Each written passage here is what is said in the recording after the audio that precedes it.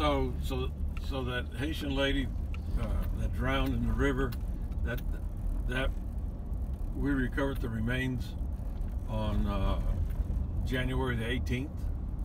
That was brought to our attention by Border Patrol on January the 17th. It got dark. We couldn't get to the body then, so we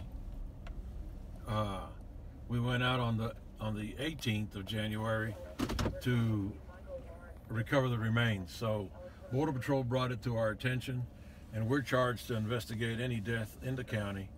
That individual was sent for an autopsy by the Webb County medical examiner in Laredo. And she was a Haitian lady, 33-year-old. And she was pregnant? She was pregnant with twins at term. So we're counting all three.